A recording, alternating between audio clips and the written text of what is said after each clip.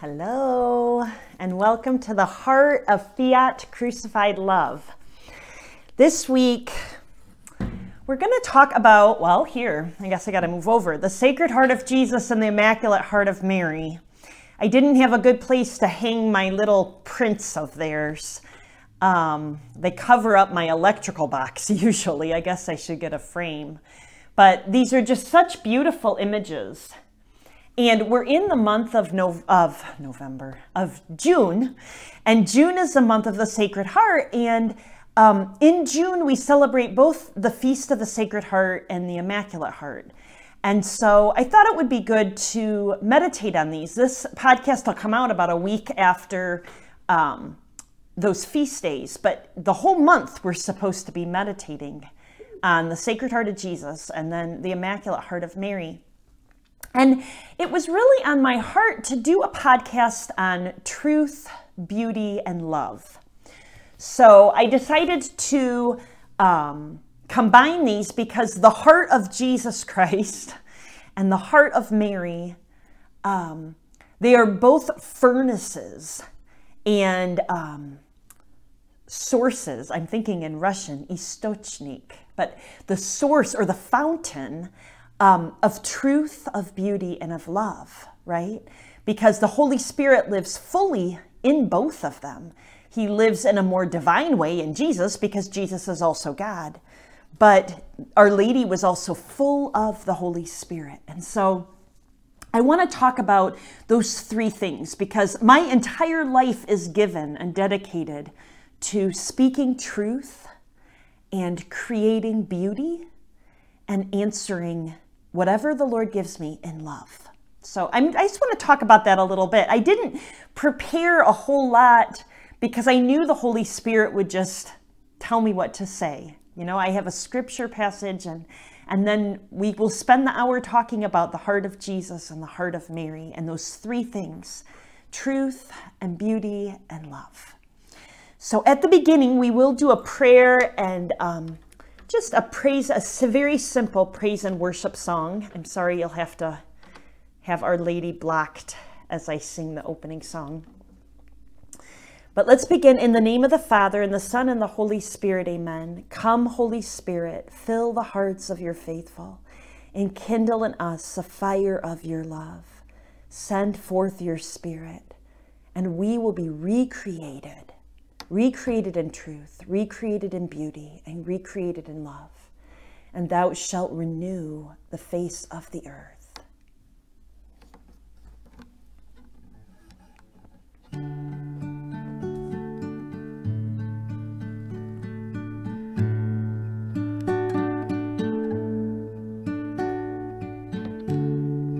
Draw me to the living waters,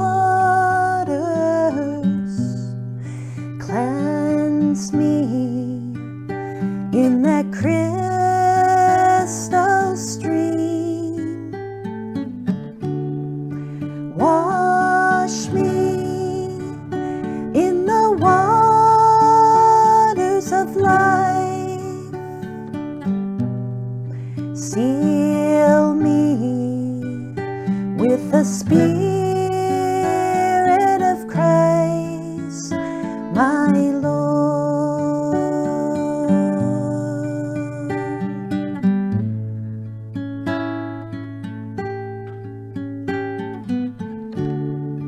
Breathe on me, breath of God.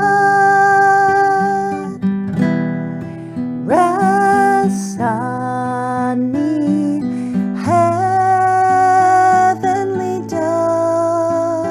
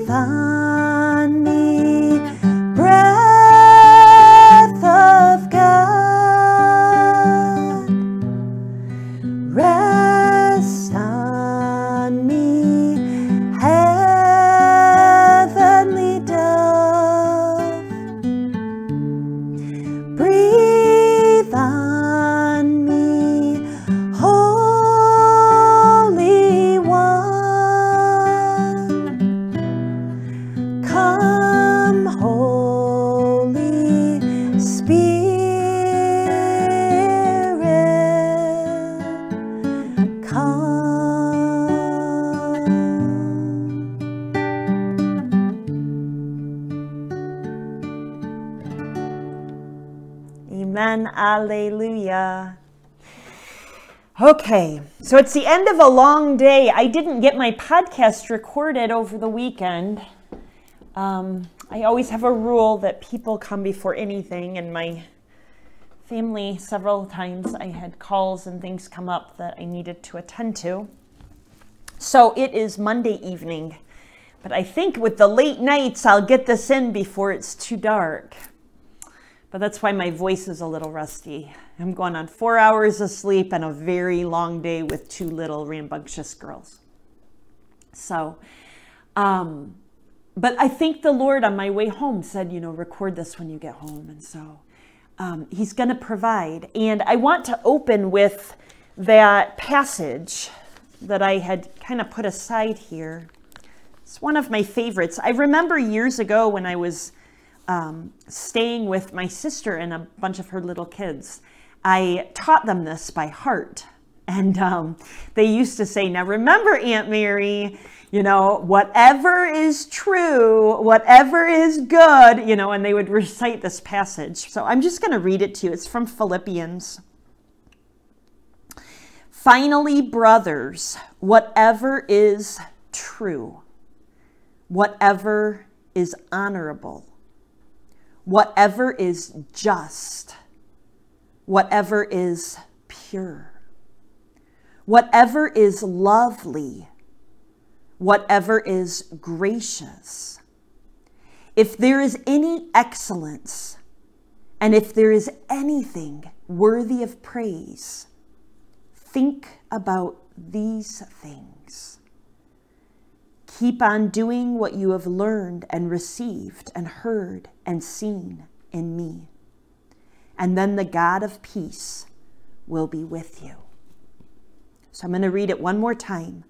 Finally, brothers and sisters, right? Whatever is true, whatever is honorable, whatever is just, whatever is pure, whatever is lovely, whatever is gracious, if there is any excellence and if there is anything worthy of praise, think about these things and keep on doing what you have learned and received and heard and seen in me. And then the great God of peace will be with you. I have so much to say. I use this passage sometimes as a check for my own interior life. And you could use it as an examination of conscience as well.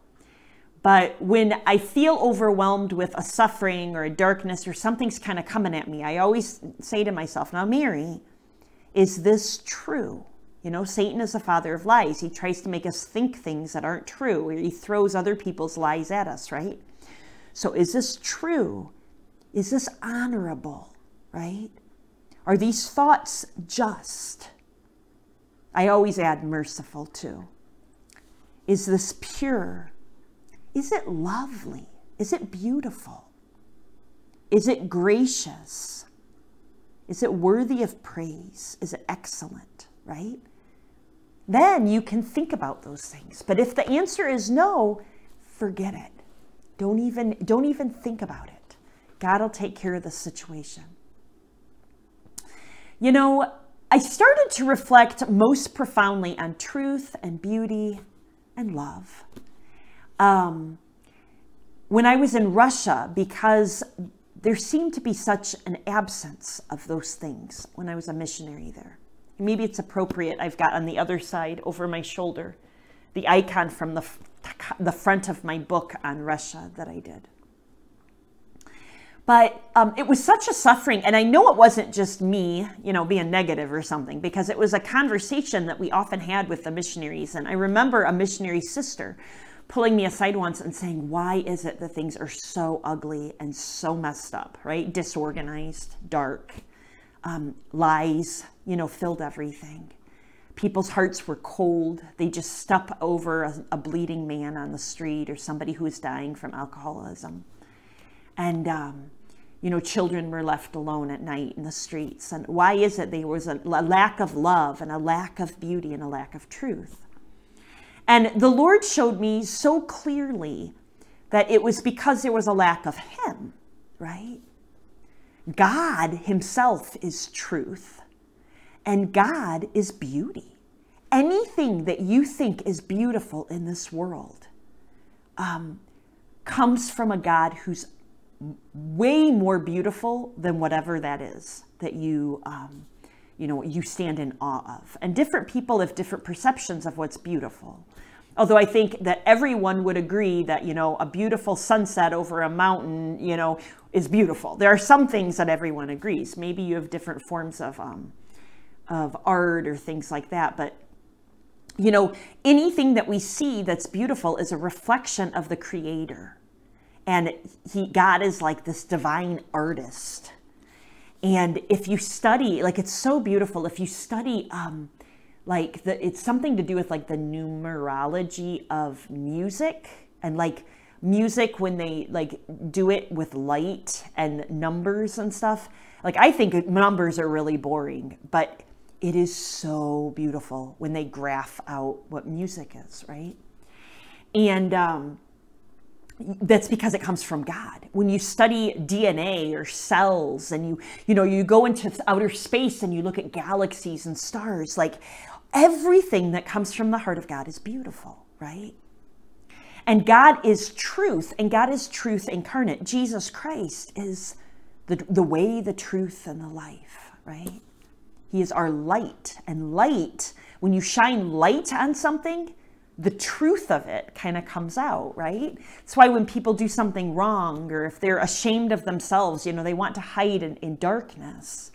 When people don't think that they're very attractive, they want to stay in the dark. They don't want a bright picture of themselves in light. I've met people who won't let you take pictures because they don't like the truth of who they are. And it's sad because they are beautiful in the eyes of God for who they are. But they don't see it that way. And everything that comes forth from God is truth. And, that's what true humility is too. Humility is the truth about who you are and the truth about who God is. And, even if you are a really sinful person, the truth of God's love and mercy and what he's done to redeem that sinfulness and to transform you is so beautiful. You have to have them together. That the love of God makes you beautiful, even if you don't feel like in yourself you are. But humility recognizes that all comes from God, right? Every atom of our being comes from God.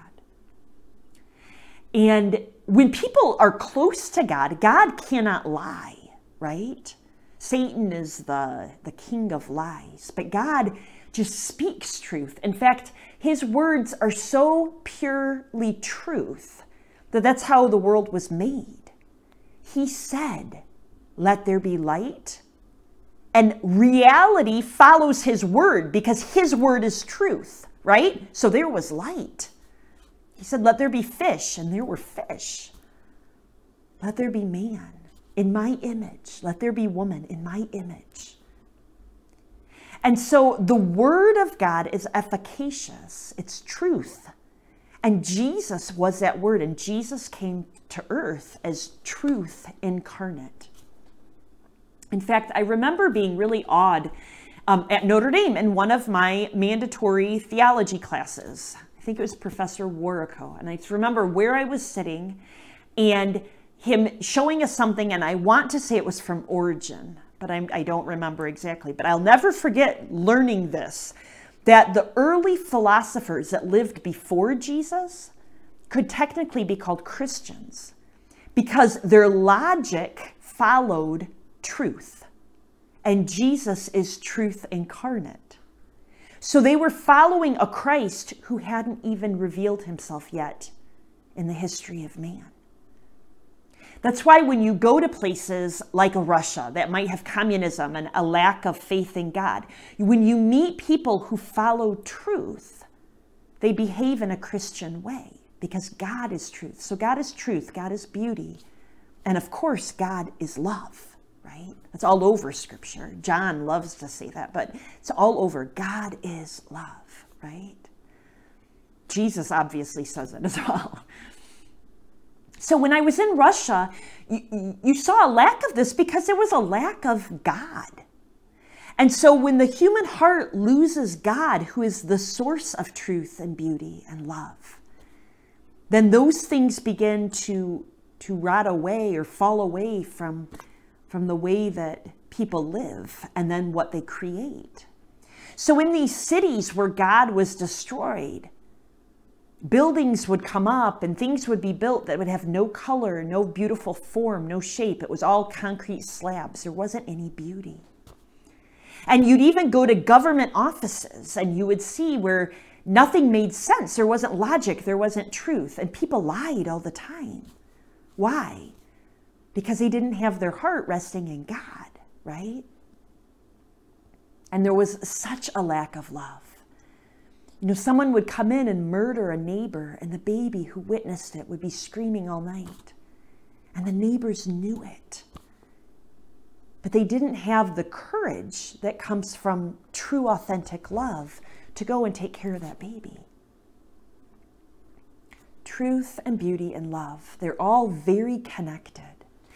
And it's interesting because you become what you think about, right? What you think about really affects your life in a powerful way. And there's actually an Eastern Orthodox like wise man, you know, they're called straniki sometimes, but he wrote, I think his name is Thaddeus, and he's from Serbia, if I'm thinking of the right one, but he wrote an incredible book called Our Thoughts Determine Our Lives. And what he teaches is that what you think affects the world around you. Well, in essence, that's what is being written here in St. Paul's letter to the Philippians, right? Because he's saying, you know, only put, you know, in another place it says, put on the mind of Christ. But here, what does he say? Whatever is true, whatever is honorable, whatever is just, whatever is pure and lovely and gracious. Think about those things. Why? Because if you think about whatever is true, then you will live an authentic life that radiates truth, right? And if you think about what is honorable, you will live honorably. You know, honor is something that's been lost in today's world. People aren't polite. They don't write thank yous. They don't say please and thank you. They don't respect their elders. They just don't live nobly or honorably. Some people do, but just the majority of culture doesn't understand that. And it's something I really try to instill in the children that I take care of. You know, whether they be nieces and nephews I visit, but they don't really need it because their parents do too, right? Or other children, that you teach honor and you teach, you know, to be a noble person. Well, if you think about those things, then that's how you behave. That's how you speak. You know, you speak courteous and polite words. You're not vulgar. You know, there's nothing more, you know, disastrous to me than when I hear a small child say something vulgar because they heard it come from their parents. And it doesn't have to be like a swear word, like that's awful, but it can just be something that's not quite so polite, right? So we're called to think about honorable things and then we'll behave honorably, right? And like, what else does it mean to be honorable? To admit your faults, to be respectful, to be honest, right? Those are all honorable things. Whatever is just. You know, you hear the word just and people tend to get afraid sometimes because they think, well, I want God who's merciful, because, you know, they think of justice as being like this mean, screamy, violent, beady father, you know, or something. But God, who is all mercy, is also all just. And that's our hope. Because not only justly do we deserve hell for our sins, right? But Jesus died on the cross and won eternal life for us. And so justice is that we receive what he gave us, which is that. And, you know, I think every person, regardless of what your religious affiliation is, can see injustice and it bothers you. It bothers you in the world. When you see something it's not fair to another person, right?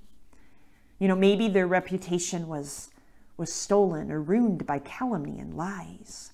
Maybe they worked really hard and they weren't paid a fair wage.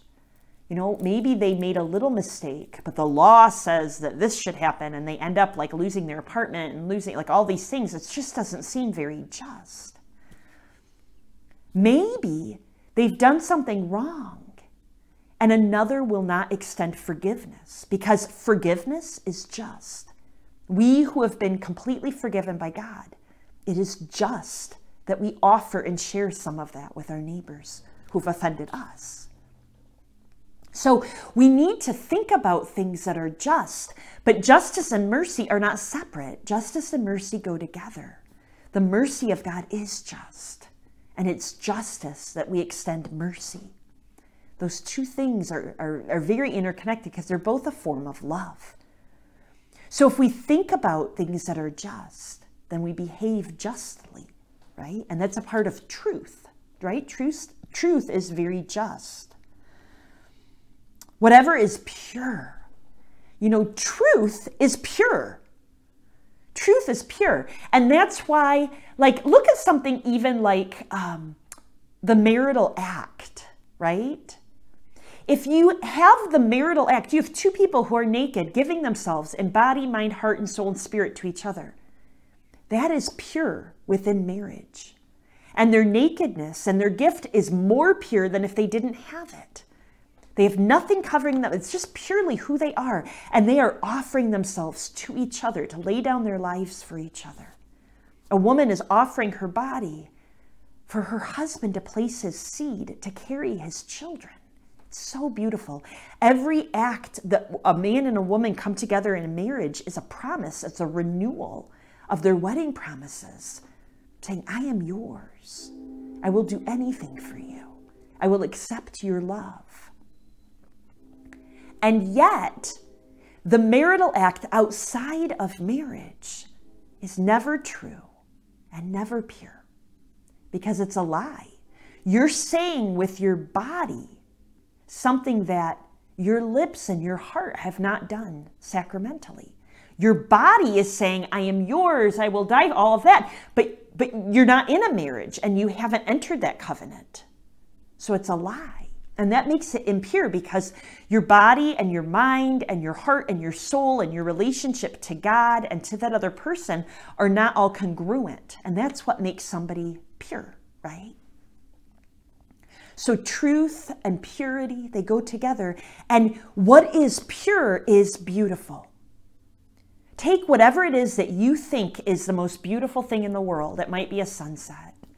It might be a bridge that a person built. It might be a flower. It might be a person. But if you take and you throw dirt all over or pollute whatever that image is, it's no longer beautiful, right? Because it's not purely what it is. It's covered up by something that's less, that's dirty. So true beauty is pure. It emanates purity. If somebody is thinking about like a pornographic image, it's not pure, but it's not beautiful. Because it's not true. I mean, all those things, can you see how they all go together? And anything that lacks truth lacks beauty. And anything that lacks truth and beauty lacks love, right? Whatever is lovely, that's beautiful, right? Think about those things. And you'll live that way. You'll be gracious. Whatever is gracious is true and beautiful and loving. It's excellent. It's worthy of praise. Truth, beauty, and love. It's interesting. All I wrote down for this podcast were 3 phrases. Speak truth, create beauty, answer love. And it came from actually a conversation I had recently with somebody who visited my apartment. They're like, oh my gosh, this is so beautiful. But why? Like, you're all alone. Nobody's ever here, And I said, because my purpose in life is to speak truth. Whether or not people listen or they don't, it doesn't matter. I do it for Jesus. And I think of St. Anthony of Padua that used to preach to the fish and stuff, to the birds. speaking truth in this world has a power. For example, like when I used to work in exorcism ministry, you could have a possessed person full of demons. If you speak truth, it didn't even have to be biblical truth all the time. It could just be real truth. If you spoke truth very gently, the demon would freak out because demons lie, right? So imagine you're speaking truth in this world, and it might be to your 3-year-old and nobody else hears it. You're helping God create truth and beauty in his creation in the world. There's a spirit going out from you into the world that affects everyone. And, my job is to speak truth without compromise, in love, right? Gently. But there was one time in my life I've ever told a lie. I remember I was in high school, I was going to get in trouble, and my older sister told me to do it, and I said it, and then I ran to confession. I've never spoken untruth, right? You might not like me, you might not believe me, but I speak truth, right? I'm a person of very strong principle that way. And I'd rather die before I were to do something that would offend God or hurt another person. So speaking truth is important. And I said, my life is to create beauty. And no, nobody might see this apartment except me, but I create beauty for God as a way of reflecting my own dignity, right? He created me to partake in his truth and to partake in his beauty. I love going into ugly, decrepit places and cleaning it up and making it really beautiful. And if you look at most of my art, I guess that's on a canvas, but look at this. It was a decrepit old door that was broken down. It was for $5 at a garage sale. And I finished it up and I spent a year painting it, and it's a beautiful icon, several icons on it. That you do something to better the world by just doing little acts of creating beauty, right? I remember Mother Teresa. They would say in an airplane would go and clean the toilets if they were dirty. When I'm walking around, if you see a piece of trash, pick it up and throw it away. Why? Because if you want to reflect God and his love, you will speak truth and create beauty, right? Create beauty. And to answer in love. What is love? We look back to 1 Corinthians 13, right? Love is patient. Love is kind. Love is not jealous. And love is never rude. It does not seek what's best for oneself, but it seeks what's best for the other. It endures all things. It hopes all things. Love never, ever fails. I'm sure I forgot something in there.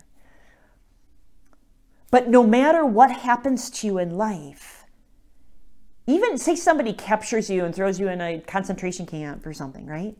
You're always free because you're always free to love. So you should always answer in love. It might be somebody punching you or stabbing you in the heart, and your answer of love is to choose to forgive them. Even if they're not humble enough to recognize how wrong they were or anything like that, you glorify God just by forgiving and loving them, by bearing their faults and their sin against you patiently, right? Bear wrongs patiently. That's one of the spiritual works of mercy. It goes right along with love is patient, right? You can be patient to answer whatever it is that God is giving you in your life. It might be a process of discernment. You don't know what to do in your life. And yet God asks you to live the theological virtue of love by being patient with God, with his timing, with your own darkness. Sometimes he asks you to be patient with your own brokenness, your own imperfection, to just recognize you are just a little kid that's going to fall sometimes. Love is patient. You answer in patience. Love is kind. You answer in kindness, no matter what people say or do. Love is not jealous. Sometimes it hurts me more when people I love or I'm around are jealous than if they actually concretely did something against me. Such a terrible feeling to have somebody be jealous of you. Like you can't, it's so, Satan was jealous of God. Satan was jealous that Jesus came as a man and not an angel, right? Satan was jealous of Our Lady. And so love isn't jealous. You want the other person to glow. You know, I sang a song at the beginning of this, and I'm exhausted from my day. If somebody else, one of my nieces came in and did it 5 times better, I would rejoice that they were glorifying God better, right? I wouldn't be jealous. I know I'm not like the best of anything. But it's just not being jealous. Authentic love does not compete like that. Try to make oneself look better or look right. Love is trying to always, you know, what do they say? I mean, there's little Facebook sayings. You're always trying to, straighten the crown on the other person's head, right? To make them look beautiful and good, right? To see the truth of their dignity. Love is, so it's patient, it's kind, it's not jealous, it's meek, it's forgiving, right? It's not pompous, it's not full of oneself, right? It's humble, it's not rude. It's not rude. It's so easy in life to practice the virtue of charity in regards to not being rude, because everybody multiple times a day has interactions with other people. And just by inserting politeness, courteousness, right? Not being judgmental of them, but really receiving and answering them in love. By doing that, you're practicing a virtue of charity, right? To say thank you. To recognize the goodness in another person instead of the bad, right? Even if they hurt you, just to recognize that they're fallen. And sometimes they're so tempted by the evil one, they don't even know what they're doing. That's why Jesus on the cross said, Father, forgive them, they know not what they do. Love doesn't rejoice in wrongdoing. It doesn't walk around. There's a sin called the sin of detraction. And it's, calumny is when you accuse someone of something that's not true. And that's very serious and bad and painful. But there's also a sin of detraction, which is sharing the faults of somebody with somebody who doesn't have a right to know that. Now, maybe your heart is heavy over something going on. You go home and you talk to your sister or your husband or your friend, and you ask for advice. But say you're at a public place or you're with a big group of friends. You don't share the faults of even, maybe you had a bad marriage that ended. You don't spread gossip about other people, right? That's a sin of detraction. Love doesn't do that. Love speaks truth, and truth is speaking a fact that's true to the right person at the right time in love to make them holy. That's what truth is. So we turn now to these images, because everything that I've been speaking about, truth, beauty, love, where our hearts reside, what we're called to do in the world, all of this can be found in perfection in the hearts of Jesus and Mary. The Sacred Heart of Jesus. Jesus is truth, right? And he is beauty. If you could have a vision of Christ just once, I think what you would be blown away by more than anything is the incredible otherworldly beauty that comes from him. But I think it's a beauty that comes from love and truth more than it does by, human, attraction. It's not like his nose is a certain way, so you'll like it, right? His love is so great, he's beautiful, and he radiates that. And, Our Lady had one heart with Jesus. And if you've listened to any of my other podcasts, I talk all the time about that. That idea of compenetration of hearts. St. Thomas Aquinas talked about it. Where you have two bodies and one heart. Where two people love each other so much, they become like one heart, right? Well, nobody ever personified or lived that more greatly than the Sacred Heart of Jesus and the Immaculate Heart of Mary. They were like one. Look, they both have a flame. Jesus has a crown of thorns. Our Lady has a crown of roses. But under those roses are thorns.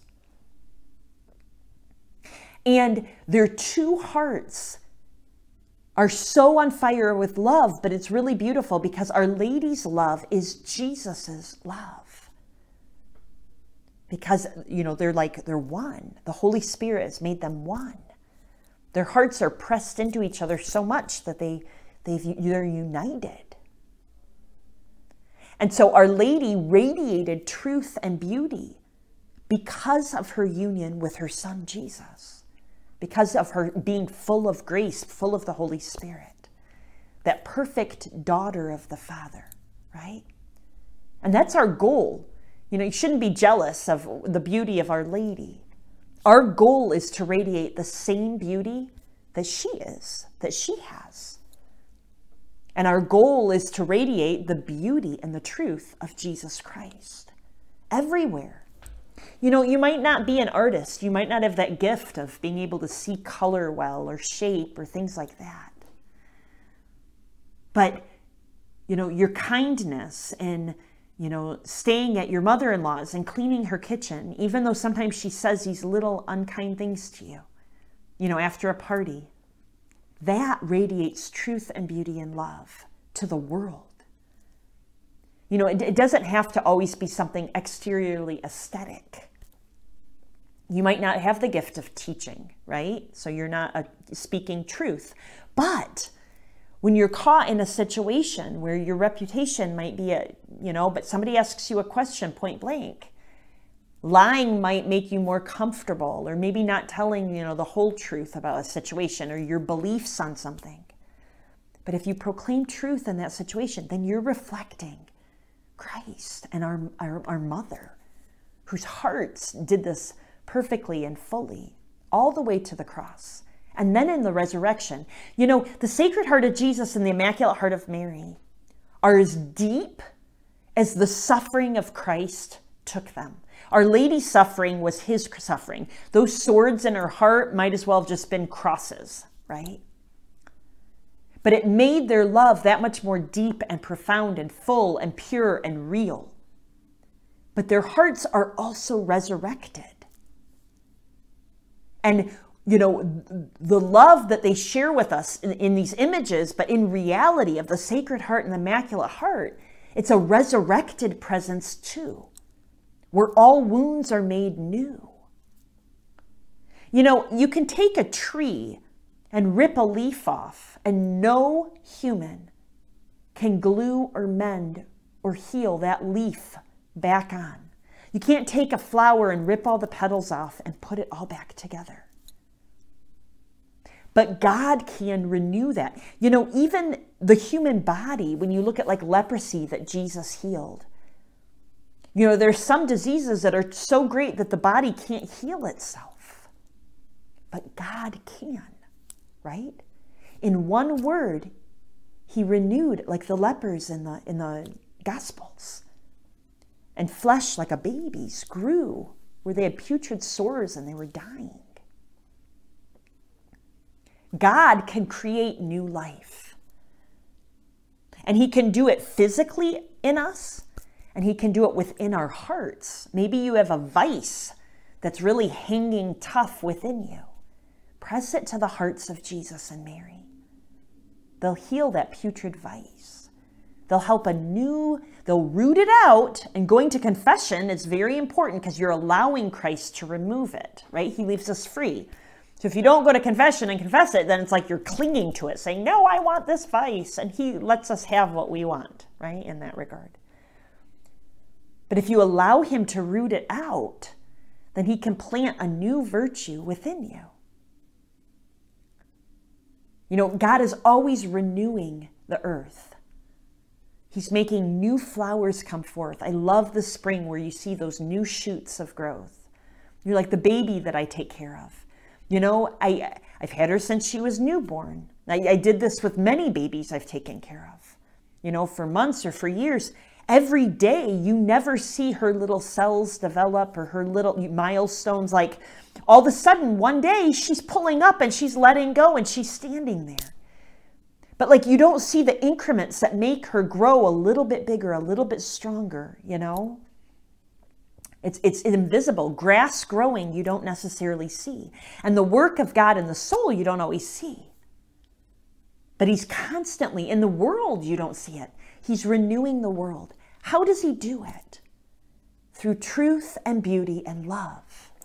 And this month of June, when we, focus on that, the ultimate truth and beauty and love of the Sacred Heart of Jesus and the Immaculate Heart of Mary, God asks you and me to become part of that, to actually become part of that answer. He asks us in little ways to proclaim truth, to create beauty, to exude and answer in love. It doesn't matter if people accept it or not. It is super painful to love ardently when those who you love either ignore it or reject it, spurn it, mock it, attack it. And yet, it doesn't dirty the love. What is the love coming from the heart of Jesus and Mary? It's a fire. Anything you throw into fire gets turned into fire, right? And if you throw a lot of something into it, then it gets bigger and bigger. So the more that people respond, positively, that fire of love in you grows. And the more they respond negatively, it's also ember for your fire. Because you have to more ardently choose to forgive and to love back, right? I really encourage you, with the little time that's left in this month, to take, a little bit of time with an image of the Sacred Heart and an image of the Immaculate Heart, and ask the Holy Spirit to show you where Jesus and Mary live truth and radiate truth, and where they want you to partake of that in your own life. Where Jesus and Mary create beauty in big ways, in little ways, right? And how they want you to make this world a more beautiful place. And it could be painting an icon. It could be taking out the trash. It could be being silent when you want to grumble. And look at the hearts of Jesus and Mary and see how they radiate authentic love. And ask them to show you how you can enter into that and partake even more of that one love with them. Jesus and Mary do not come with this devotion. They've given us the devotion to the Sacred Heart and the Immaculate Heart, right? They haven't done this so that we can look at a pretty picture on a wall and that's it. They've done it, and you can see the wound on Jesus's heart, right? You see Our Lady touching her heart like, come, she's opening it. It's an open door where you can come and enter into it and let it bathe, take a bath in the hearts of Jesus and Mary. Drink from it and then carry it out like a chalice, like a tabernacle to the world. That's the purpose of the devotion, is to change you. Think about the Holy Spirit, which is the love between the Father and the Son. It's the love radiating from the hearts of Jesus and Mary. The Holy Spirit can give birth to new gifts in your life the closer you draw to these two sacred holy hearts. He wants to help you be more wise, knowledgeable, understanding. He wants to give you understanding, right judgment. He wants to give you courage and fortitude. That comes forth from love. Love is the source of fortitude. Maybe you have to say something people will reject, but if you love God, you know that his love is asking that. You see a burning house. What gives a mom a courage to run into a burning house? Her love of her child that's stuck. Love is an incredible force, a powerful force that gives great courage. Your love of God and your love of neighbor. piety, that reverence, that honor that we owe to God, that wonder and awe at his beauty. Those are all gifts that we receive the closer we draw to the Sacred Heart of Jesus and the Immaculate Heart of Mary. And the fruits of that love take root in our lives. Peace, humility, faith, hope, and love, joy, meekness, generosity, chastity, modesty, self-control, gentleness, strength. These are all things that you receive to the degree that you think about, and then you reach out and you touch and you embrace and you allow the grace of God to fill you with the hearts and the love of Jesus and Mary.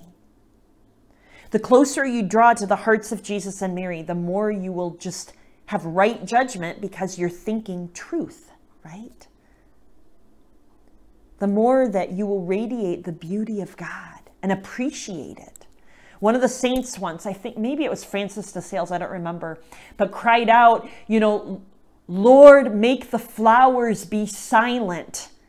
I'm losing my mind in love. Every time he looked at the flowers, and I understand that because I get so full of the love of God by just looking at a flower. But they proclaim that beauty and that holiness of God, the majesty.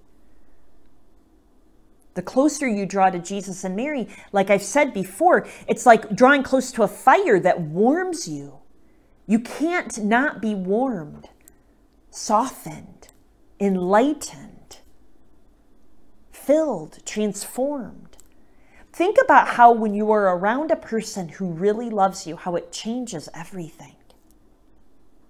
That's what the hearts of Jesus and Mary are supposed to be for us. And they give us that atmosphere of love that then help us grow the other virtues and to radiate and share that to other people. In John's gospel, Jesus said many times, remain in my love, right? I am the vine, you are the branches. Unless you remain in me and I in you, then you will not bear fruit. Without me, you can do nothing. You can do nothing without the heart of Jesus and the heart of Mary helping you. So remaining in their love allows their truth and their beauty and their love to flow out from you to other people. And that's the purpose of this devotion, this double devotion of the Sacred Heart and the Immaculate Heart of Mary. Here, this June, right? And in July, then, we'll go into the month of the precious blood of Christ, which is so beautiful and so powerful. Why? Because it takes his heart and it flows out of his heart, And it's like his little pieces of his heart falling upon you. The blood and the heart, they're like one. Those cells are so connected. So if you take some moments before this month is done and you focus and you meditate and you pray and you allow that the Sacred Heart of Jesus and the Immaculate Heart of Mary to speak their truth to you and through you, to create their beauty in you and through you, to love you and through you, then when this next month comes up of the precious blood, then you'll be able to receive that blood more deeply and allow it to be spread from you to others around you. I'll be sure to do a podcast on the precious blood in July. So with this, I just want to end with a prayer. And I want to ask you, Lord, that you pour out that flame of your divine love that comes from the Sacred Heart of Jesus and the Immaculate Heart of Mary, and every soul that listens to this and every soul that we're praying for, that we think about. We ask you to help our lives always proclaim truth, always exude and create beauty, always answer everything you give to us with your unfathomable love. And I'm going to, at the end, I don't usually do this, I'm going to sing that song again, because we're asking the Holy Spirit to breathe on us, right? We're asking him to breathe his breath of love on us. And it's that breath of love that will fill us with the truth and the beauty and the love that we need to have hearts that match theirs, right? So let us sing.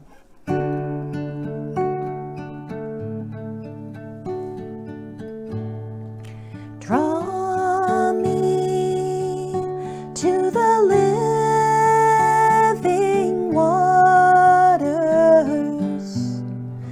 cleanse me in that crystal stream,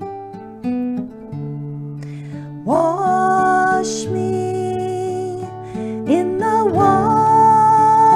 waters of life. Seal me with the Spirit of Christ, our Lord.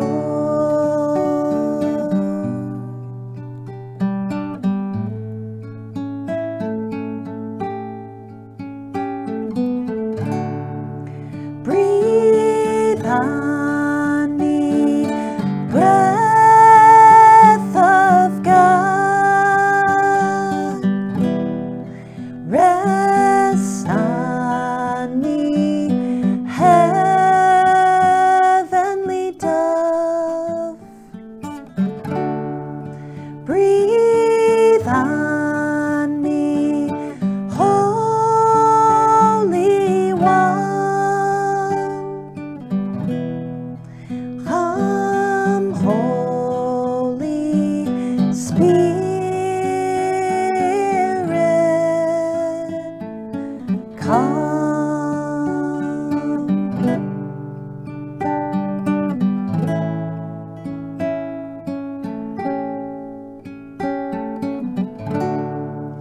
Breathe on me, breath of God. Rest on me, heavenly dove. Breathe on me, Holy One. Come, Holy Spirit,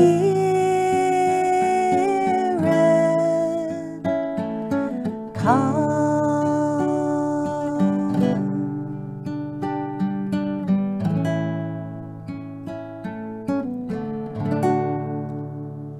Glory be to the Father, and to the Son, and to the Holy Spirit, as it was in the beginning, is now, and ever shall be, world without end. Amen.